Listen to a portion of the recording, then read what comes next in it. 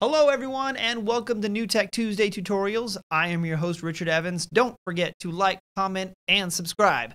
And thank you so much for watching. Today I'd like to show you outpoint padding on the 3Play 3P2.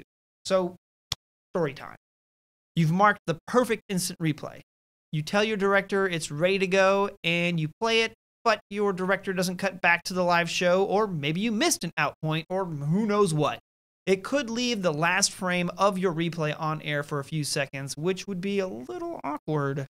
So, outpoint padding is here to make sure you have no dead air after an instant replay by adding a few seconds at the end of your perfectly captured clip when playing it out without undoing your edit. A very simple but useful technique to cover your bases. So, I'll show you how it's done, son. Alright, so we're going to start off in the 3Play 3P2 interface, and I have my control panel up here ready to go.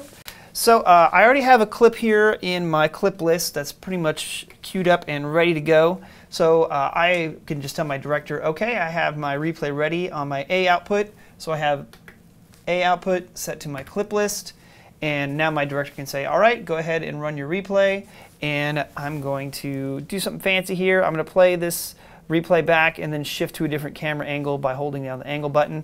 So let's go ahead and hit play here, hold on angle, and I'll wait for them to cross the center line. Go to angle 4, boom. All right, decent replay there, boom. All right, and then it stops. Now, what if my director did not go ahead and cue back up to his live game, or let's say that I missed my outpoint, for example?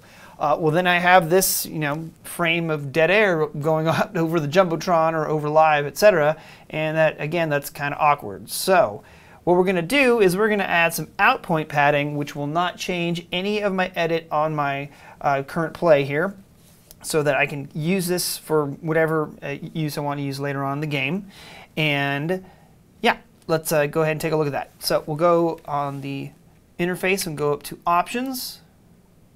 And you'll see here I have an option for outpoint padding, and I have a couple of different selections I can choose from here. Right now it's selected as none, but I can also do 5 seconds, 10, 15, 30, 60 seconds, or unlimited till the end of time. But we're going to select 5 seconds here, so I just want you to keep an eye on the timeline here of this particular clip that's playing back, and then also note that my original clip here, I have this guy just right on the line here.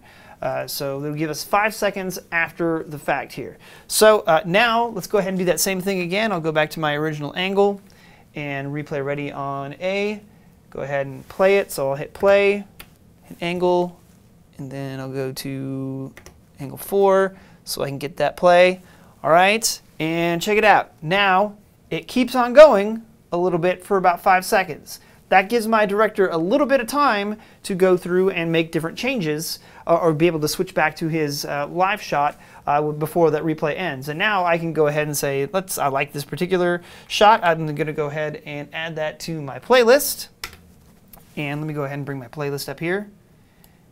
So now my original edit is still intact here. So I'm going to go and hit A and then hit playlist instead of my clip list, and play that clip back just so I can show you that it is the original clip. Even with outpoint padding on, it only applies to the clip list. So see, he goes for the layup, nice, and stops right there like I had in my original edit. So it doesn't do any changes to the edits of your clips. It just gives you just a little bit of room to play with. And again, you can set that anywhere from 5 seconds, 60 seconds to the end of time.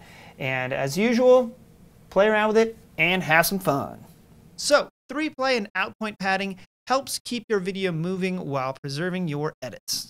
Now make sure that you subscribe to our YouTube page at youtube.com/newtechinc for upcoming 3Play videos. And if you are looking for more training resources, I highly recommend checking out NewTek University, which is available at newtek.com/newtek-u.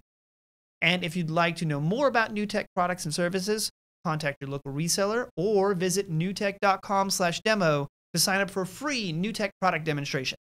And lastly, if you're posting your work on social media, please tag us using the hashtags NewTek, TriCaster, or 3Play. Thank you all so much for watching. Keep up the good work, and I'll see you again for another episode of New Tech Tuesday Tutorials. I don't know why.